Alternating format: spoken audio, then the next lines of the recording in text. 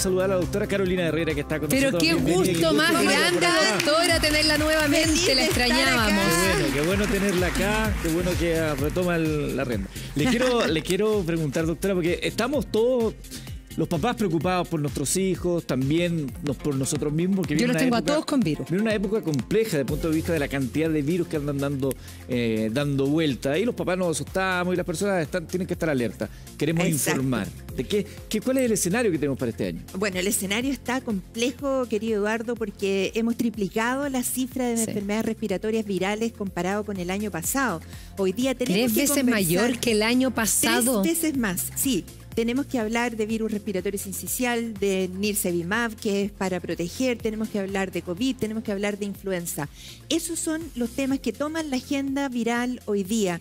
¿Por qué, doctora? Porque cuando uno dice el año pasado, fuera 5 años antes, uno dice ya pasan distintas cosas, pero ¿por qué triplicamos los virus respecto al año pasado? Tu pregunta es absolutamente relevante, querida María Luisa, porque el por qué, no te puedo decir el por qué, pero sí te puedo decir las causas por las cuales se han promovido las enfermedades respiratorias, porque hay más acumulación de gente, hay más personas que interactúan, hay menos ventilación, hay muchas más actividades que las personas hacen. Hoy en Chile partimos con las clases de los niños escolares, como mi nieta que está ¿cierto? En el jardín infantil, y de aquí para adelante tus hijos, nuestros niños, nuestros adultos mayores van a resentir ese contacto, porque los virus respiratorios se contagian por la vía aérea. Claro. Y eso significa un estornudo que llega a 8 metros de donde tú estornudas. La tos, el virus respiratorio sincicial vive 6 horas en las manos de las personas.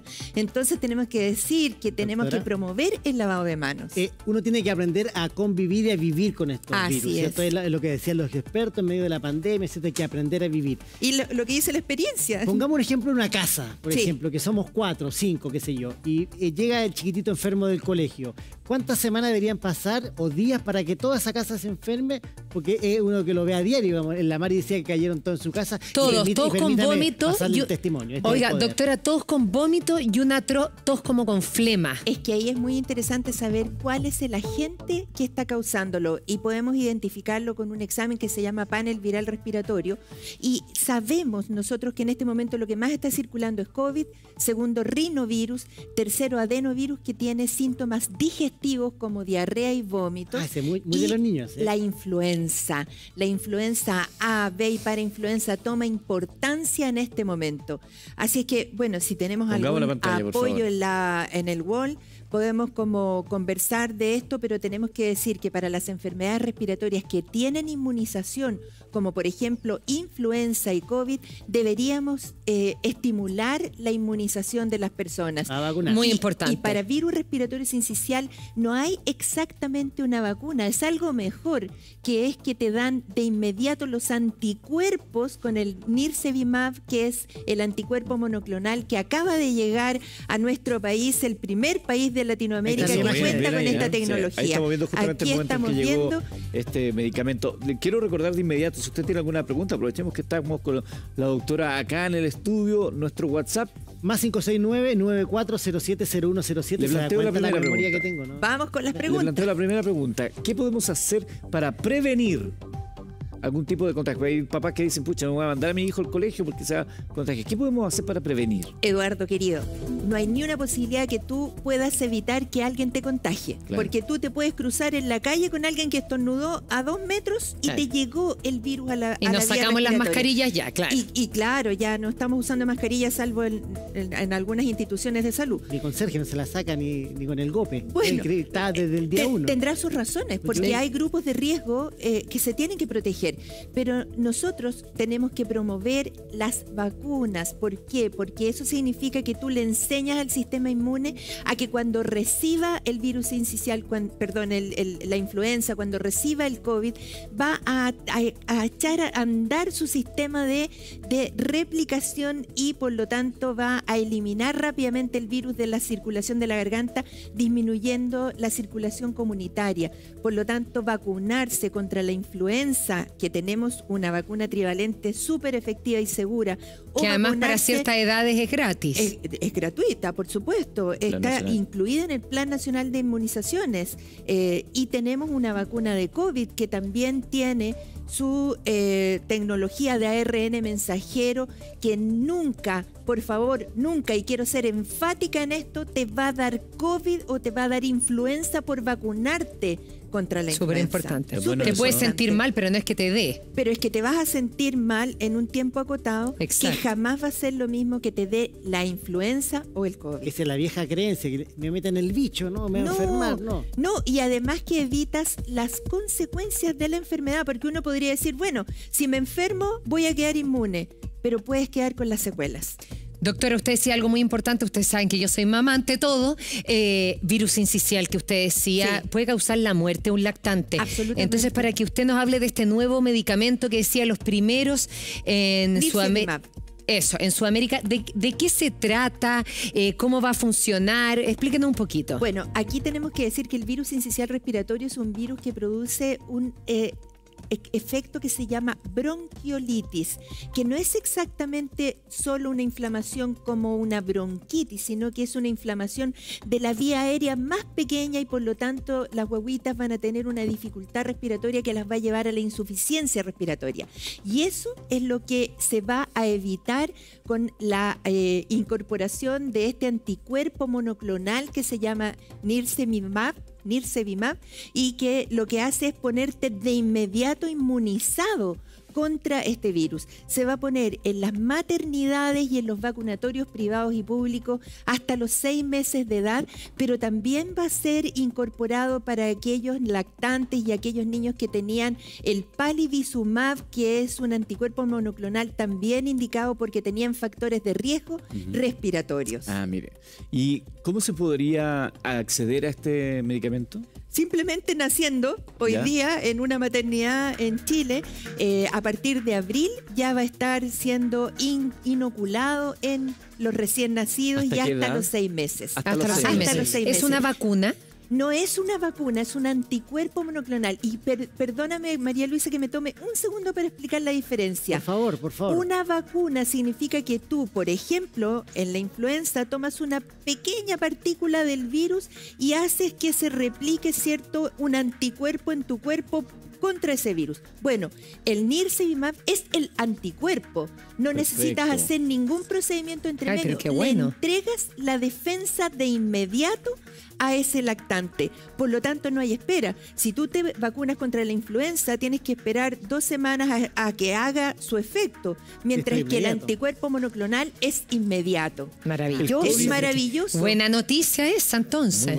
Y si el año pasado tuvimos que lamentar al menos 2 muertes de lactantes, es inaceptable que hoy alguien no quisiera que su recién nacido tuviera eso esta sin importar protección. el bolsillo, hospital público, clínica, donde sea, usted lo puede solicitar. Gratuito. Desde el Plan Nacional. Tenemos que agradecerle a Jimena Aguilera, la ministra de Salud, que ha impulsado esta iniciativa que es para mejorar la salud respiratoria de nuestros niños. Doctora, COVID. Parece que ya empezamos a convivir con el COVID, le hemos perdido el temor al COVID, porque puso claro, buena persona, las circunstancias son distintas, es pero lo que está más presente. circula en este momento. Es lo que más circula. Pero por lejos COVID es lo que más Yo escuché a circula. harta gente que, de hecho, acá después de Viña llegaron varios contagiados porque en Viña estaban encerrados y se contagiaron de COVID. Pero pasa también que ya no estamos haciéndonos los PCR ni nada. Y, por ejemplo, a mí, yo tuve COVID una vez diagnosticado y era asintomático. Entonces, muchas veces he pensado que a lo mejor lo tuve y ni siquiera me enteré. Por supuesto. Ahora, querido Eduardo, 10% de las personas que tuvieron COVID asintomático o sintomático en cualquiera de sus niveles de gravedad van a quedar con lo que se llama un long COVID, que es inflamación en la vía aérea, pero no solo en lo respiratorio, también van a quedar con algunos síntomas neurológicos como un poco de niebla pandémica, van a quedar con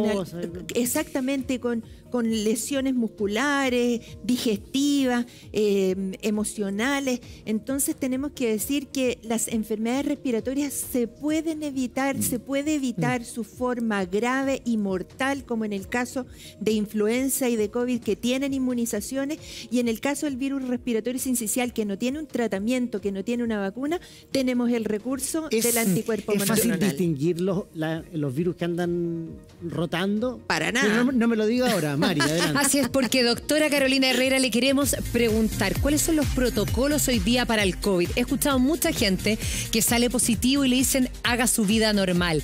¿Esto es así o no? Nos lo responde a la vuelta a la pausa. Música de tensión. ¿Qué tiene? Vaya al trabajo. ¿Qué va a qué viaje? Acá nosotros en el estudio con la doctora Carolina Herrera, con quien estamos hablando de los virus respiratorios. Estamos empezando una etapa que es compleja. Hemos hablado de algunos, hablamos del COVID, pero tú deja una pregunta. Claro que buena. sí, porque nos decía, el virus que más anda dando vuelta ahora es el COVID, que se ha masificado mucho en esta temporada. Y ahí le preguntaba, doctora, ¿cuáles son los protocolos si uno sale COVID positivo? Porque yo conozco mucha gente que le dicen, no, usted siga haciendo su vida normal y vaya al trabajo. Es que básicamente ahora COVID es un virus endémico. Claro. Es como la influenza, tú lo vas a tener una o varias veces y vas a tener que proteger tu vía aérea, primero para evitar que contagiar al resto, pero también, ojo, muy importante, y yo se lo refuerzo mucho a mis pacientes, para evitar que un segundo virus se aloje en tu garganta, porque existe el concepto de la triple edemia, que significa que estás con COVID, viene el virus respiratorio sincicial, viene la influenza y te enfermas de las tres cosas. Entonces, ¿es posible que ocurra eso? Absolutamente. Y de hecho, en este momento se desordenó por completo el panorama temporal de las infecciones virales. Ya no hay una temporalidad más o menos clara entre cuándo va a venir virus sincicial, cuándo va a venir influenza. Están todos acá. Están el COVID como predominante, rinovirus, influenza, parainfluenza, adenovirus, metaneumovirus. Puede dar uno tras otro, uno que es papá, la Mari lo decía también, que pasan, se mejoran de uno, viene otro, y van así uno tras otro. Claro. Por supuesto, porque la mucosa respiratoria está inflamada, y en tanto inflamada está menos apta para defenderse de una segunda infección. Entonces, de ahí viene el mocoso. Y ahí, claro, y ahí tengo que decir... Es que a mí me molestan, doctora. Por eso. Expliquémosle la talla. No, mocoso, yo lo digo en verdad, mocoso le dicen a los niños. No, mocoso le dicen a los niños. Que están moquilletos. Sí, porque pasan el año de un virus a otro. Simón, no estamos hablando de llevo yo así como una semana y media. Tiene un trauma porque el otro día se le asomó un lorito y al aire. No, por favor, no quise escuchar eso. Yo tampoco quise verlo. Présteme, yo tampoco Simón, quise verlo, doctora. Présteme el puntero, porque aquí tenemos algunos síntomas que son bastante inespecíficos en las enfermedades respiratorias.